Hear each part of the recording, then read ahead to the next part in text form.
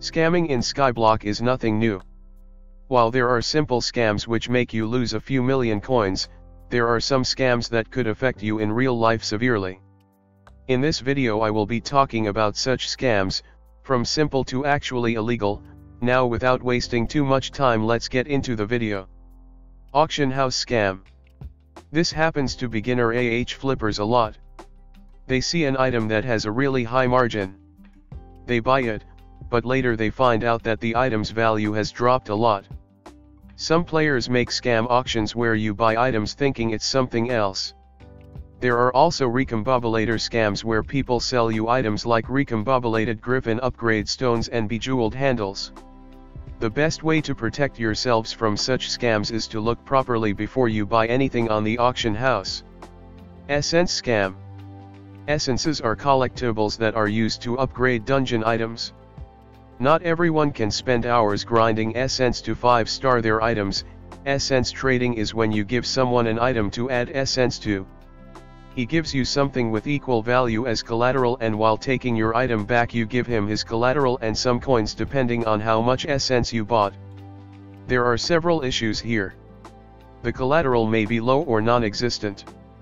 He may perform an item swap. For example, someone may say, "You may think that's a good deal, but there is a high chance for you to get scammed."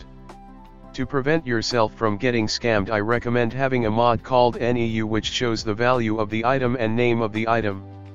For more secure transactions, I recommend buying Essence from the Skyblock Maniacs Discord server and selling Essence through other Discord servers like SBS. Voice reveal scam.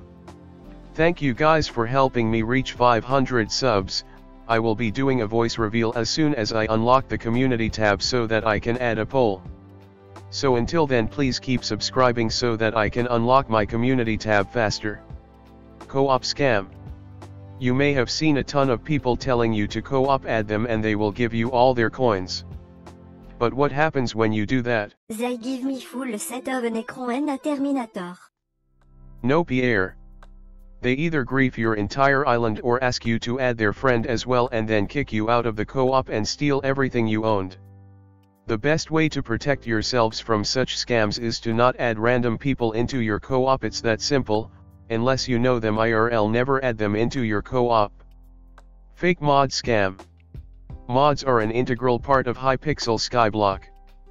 But there are some mods which instead of helping you harm you. There are mods which steal your session ID. Your session ID basically tells the server who you are, so if someone steals that, they can steal your entire Minecraft account, and resell it or use it for malicious purposes. Meaning you lose your Minecraft account and your Hypixel profile. The best way to protect yourselves from such scams is to not download shady mods with little to no trust in the community. The mods I trust are the worst of them all. I could have added it in the fake mods scam section, but I decided to cover it separately as it's not only dangerous, it is completely illegal. You may have seen a ton of players spamming various websites where they allegedly got millions of coins. Now what happens when you enter those websites?